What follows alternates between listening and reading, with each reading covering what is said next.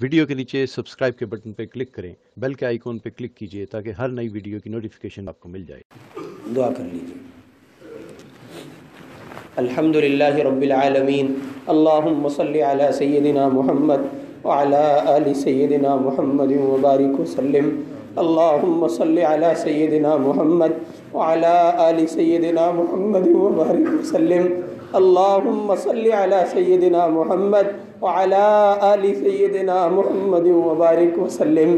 پیارے اللہ، یہ ہاتھ آپ کے سامنے اٹھانے کے قابل نہیں، اللہ یہ زبان آپ کے سامنے فریاد کے قابل نہیں، یہ کریم پروردگار اللہ یہ ہاتھ بھی گندے ہیں، یہ زبان بھی گندی ہے، سراپا محتاج ہیں، سراپا گنہگار ہیں، سراپا مجرم ہیں۔ دن جن کے محفوظ نہ ہو، راتیں جن کی محفوظ نہ ہو، مجلسیں جن کی پاک نہ ہو، تنہائیاں جن کی ظالمانہ ہو، پیارے اللہ ایسے لٹے پٹے مجرم بندے آپ کے دروازے پہ آئیں۔ اللہ اے کریم پروردگار، جب اپنی تنہائیوں پر غور کیا یقین ہو چلا تھا کوئی جہنم سے نہیں بچا سکے گا، جب اپنے گناہوں پر نگاہ ڈالی یقین ہو چلا تھا کوئی اللہ کی پکڑ سے نہیں بچا سکا۔ مولا آپ کی رحمت سامنے آ گئی، آپ کے لاڈلے کی بتائی تعلیمات سامنے آئیں، کتنا بڑا مجرم کیوں نہ ہو اللہ کے دروازے پہ چلا آئے، اس کے گناہ اللہ کی رحمت سے زیادہ بڑھ کر نہیں ہو سکتے۔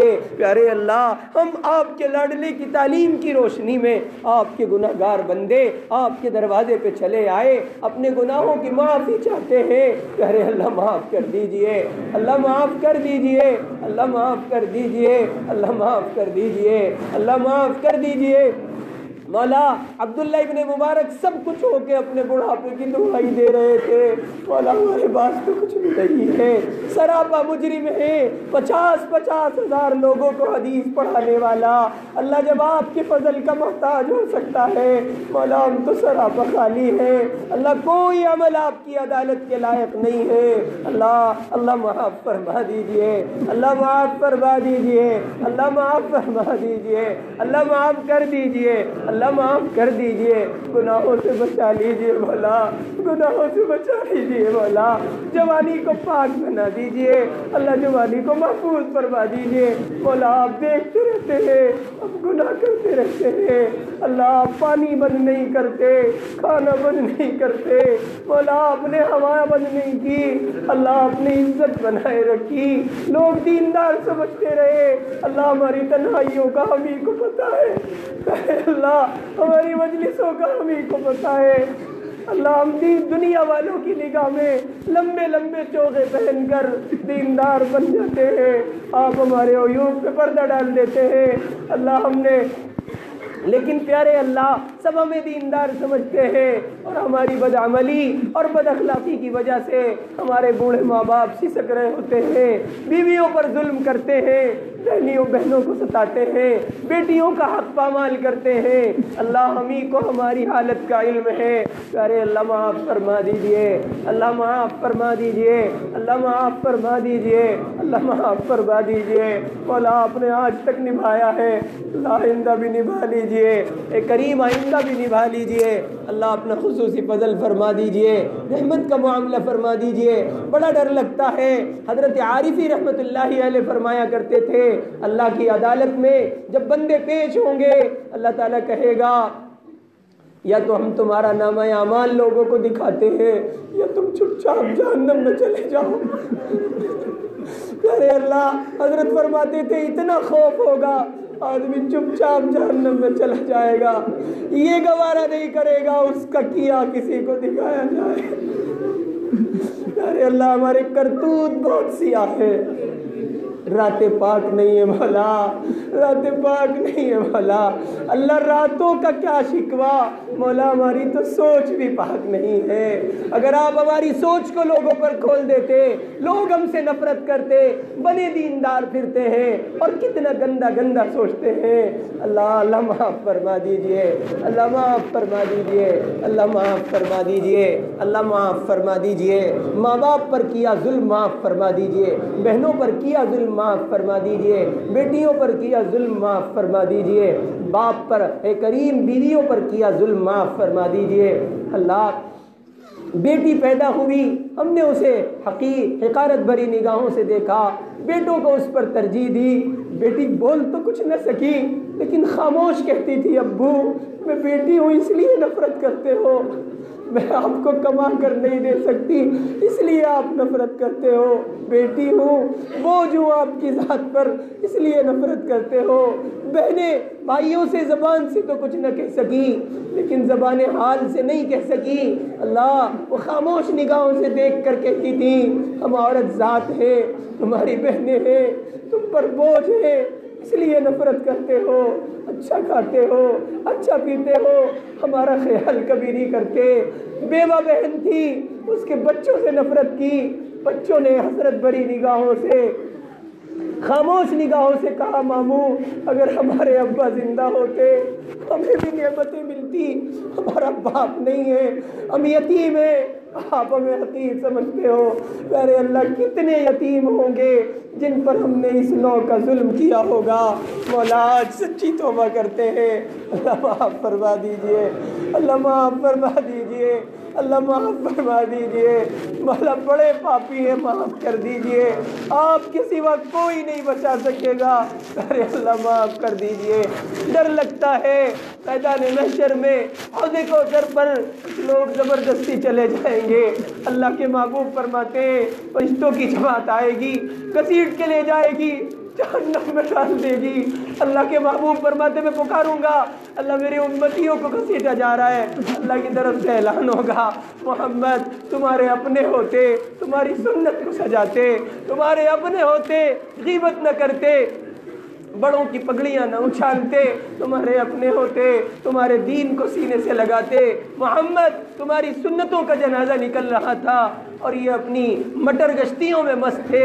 ارے اللہ تیرا لاڈلا سنے گا، وہ بھی کہے گا ہاں یہ میرے نہیں ہو سکتے،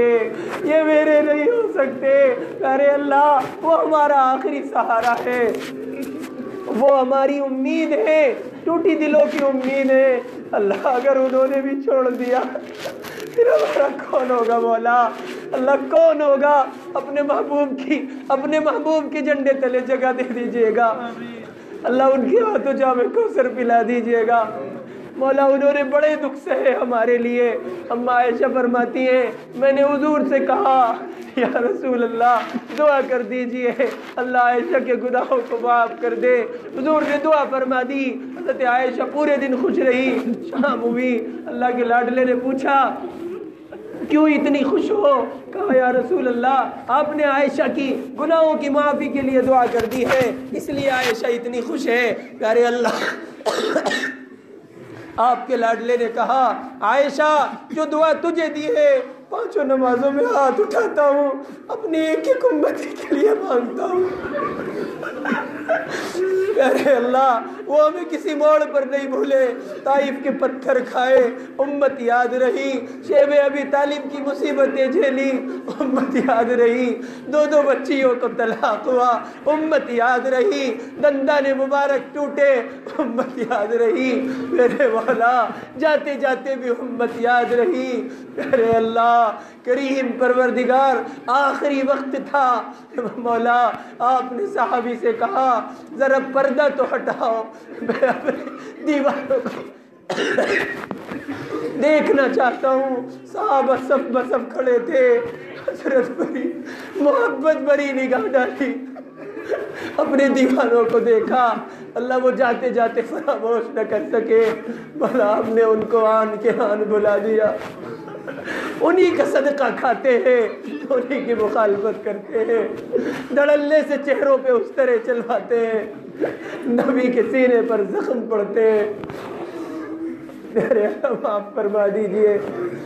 اللہ معاف فرما دیجئے، اللہ معاف فرما دیجئے، اللہ معاف کر دیجئے، معاف فرما دیجئے۔ یہ کریم پروردگار حدیث پاک میں علماء نے بیان فرمایا ہر پیر اور جمعرات کو آقا کی خدمت میں قبر میں امت کے حالات پیش کیے جاتے ہیں، مولا فرشتے بتاتے ہوں گے فلاں علاقے کے لوگ فلاں ابن فلاں آپ کی سنتوں کا مذاق اڑا رہے تھے، مولا تیرے لاڈلے کو کتنی تکلیف ہوتی ہو، اللہ معاف فرما دیجئے۔ مولا ہم ڈبل مجرم ہیں، تیرے بھی مجرم، تیرے لاڈلے کے بھی مجرم، ساری دنیا سے لٹ پٹ کے آئے، اللہ معاف فرما دیجئے۔ ماں باپ کے مجرم، بھائی بہنوں کے مجرم، بیٹیوں اور بہنوں کے مجرم، اولاد کے مجرم، مولا عمریں گزر رہی ہیں، جوانی کو برباد کر چکے، مولا عمر گزرتے گزرتے بڑھاپا چلا آیا، سفیدی آ گئی، مولا بال سفید ہو گئے، آپ نے فضل فرمایا، فرشتوں میں اعلان کیا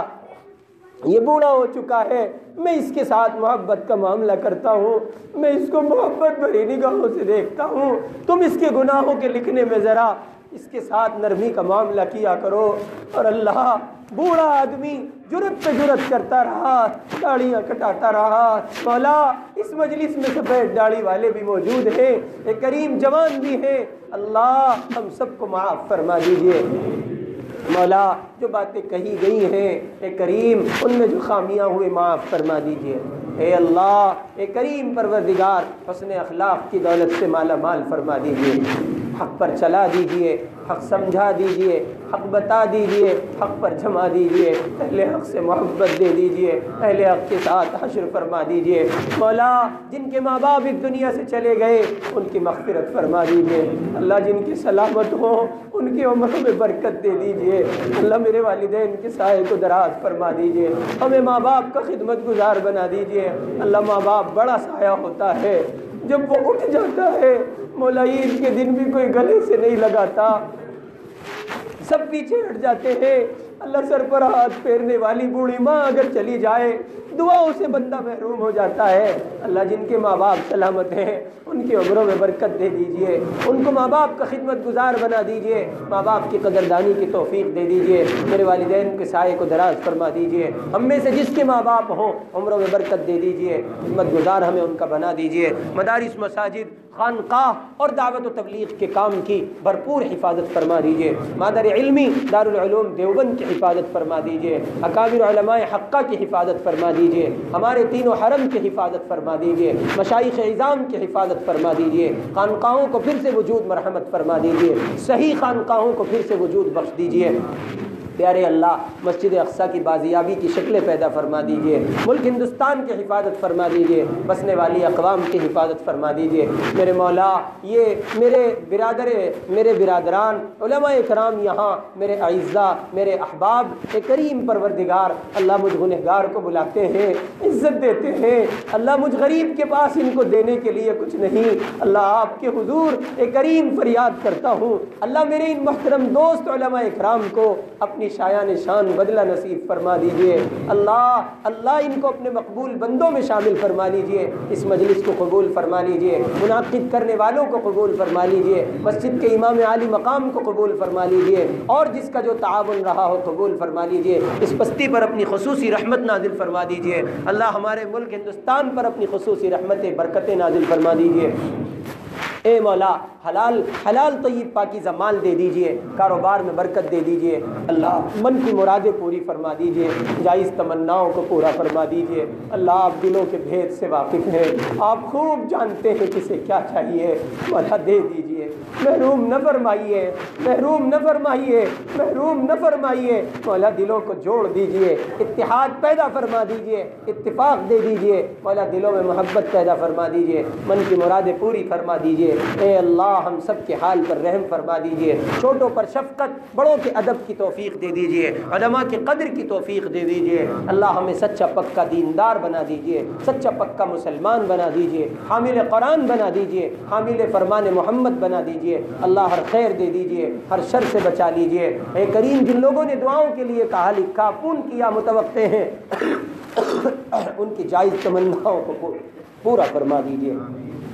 بیماروں میں جو بیمار ہو شفا دے دیجیے، مرحومین کی مغفرت فرما دیجیے، مظلومین کی مدد فرما دیجیے، مقروض لوگوں کے لیے آسانیاں فرما دیجیے، بے گھروں کو خود کا گھر دے دیجیے، بے اولادوں کو نیک اولاد دے دیجیے، نافرمان اولادوں کو فرما بردار بنا دیجیے، مقید لوگوں کو رہائی دے دیجیے، بے نکاحوں کے نکاح کے لیے آسانیاں فرما دیجیے، بیماروں میں خصوصاً حضرت مولانا سید ارشد صاحب مدنی دامت برکاتہم کو کامل شفا نصیب فرما دیجیے، ان کے سایہ عاطفت کو دراز فرما دیجیے، میرے مولا میرے شیخ میرے پیر و مرشد میرے حضرت کی عمر میں برکت دے دیجیے، ان کے فیض کو عام اور تام فرما دیجیے، اللہ ان سے مستفید ہونے کی بھرپور توفیق دے دیجیے، میرے مولا جتنے مشائخ حیات ہیں سب کے سایہ عاطفت کو دراز فرما دیجیے، سب کا فیضان عام اور تام فرما دیجیے، سب کو قبول فرما لیجیے، سب کے گلشن کو ہرا بھرا کر دیجیے، سب کے چمن کو لہلہا دیجیے، اللہ سب کے فیوز و برکات سے امت کو مستفید ہونے کی توفیق دے دیجیے، ملک کو فرقہ پرست طاقتوں سے محفوظ فرما دیجیے، نفرت کی دلدل سے بچا لیجیے، نفرت کی آگ سے بچا لیجیے، پیار و محبت کی شمع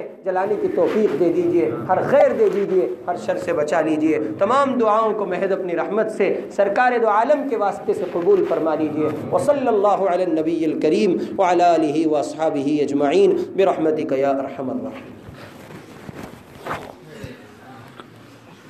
ویڈیو کے نیچے سبسکرائب کے بٹن پہ کلک کریں، بیل کے آئیکن پہ کلک کیجئے تاکہ ہر نئی ویڈیو کی نوٹیفیکیشن آپ کو مل جائے۔